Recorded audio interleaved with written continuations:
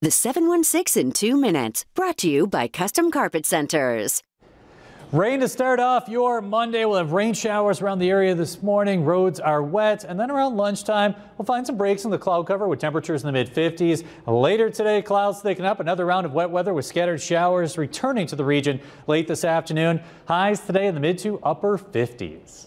Aaron, thank you. Let's take you through the 716 in 2 minutes. Here's what's making headlines today. The Williamsville Village Board is holding a public hearing. They're looking for input on whether to opt in or out of marijuana sales in their community. Meetings being held at 7:30 at Village Hall on Main Street. Municipalities have until the new year to make the decision. If they opt out, though, they do not get a slice of the tax dollars brought in by legal marijuana. GoFundMe has raised thousands of dollars for Biker Bar on Elmwood Avenue after a fire broke out in an apartment upstairs from the Spin Studio. This is on Elmwood, right near West Delavan. The fire started about 7 yesterday morning. No one was hurt, but the Red Cross is helping 9 people forced out to the fire.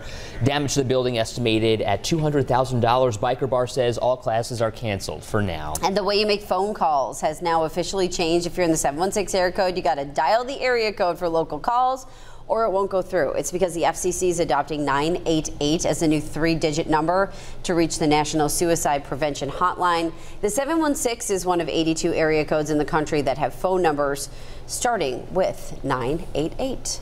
That's the 716 for you in 2 minutes. Thanks for being with us on this Monday. The next update available for you later today and always on WKBW.com. Happy Monday. See you back here tomorrow. The 716 in 2 minutes, brought to you by Custom Carpet Centers.